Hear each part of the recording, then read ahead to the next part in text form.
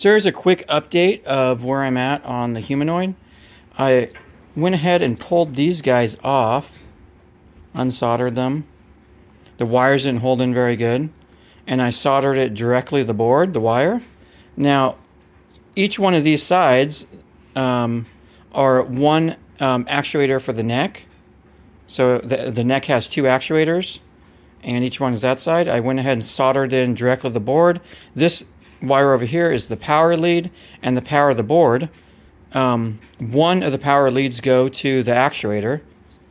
After I soldered in the actuator, I went ahead and curled the wire around and glued it down so it can't be pulled and the wires can't be broke loose because the wires are pretty thin.